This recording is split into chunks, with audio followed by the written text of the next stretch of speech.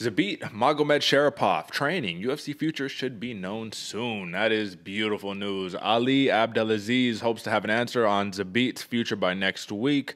Magomedsharipov hasn't competed since defeating Calvin Kattar back in 2019. Rising featherweight saw his momentum take a halt when he was sidelined due to health issues, brother. And the health issues was a diaphragm problem that the man had, man, where he wasn't able to like breathe properly. And you know that sucks because it's like you never want to have your career hindered by that, but it also makes you wonder.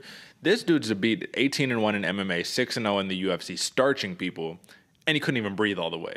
How scary is this man if he comes back full diaphragm, full breath, full gas tank? Because that was the problem, is that rounds 1.5, Zabit's killing it. 2.5, 3, oh, we got some issues. That cardio drops crazy. What do you think about this? Man, if he gets his cardio back in order, that diaphragm problems, man. If you've ever felt like you can't breathe, it's one of the scariest things in the world.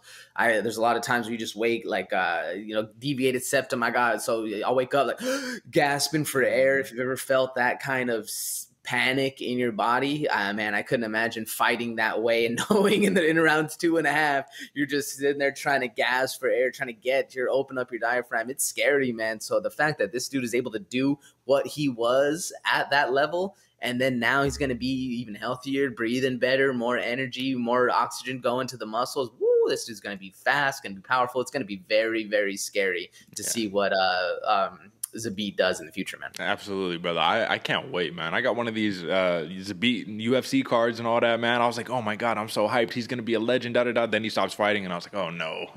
What potential lost? But I'd love to see him compete again, man. One of my favorites to watch.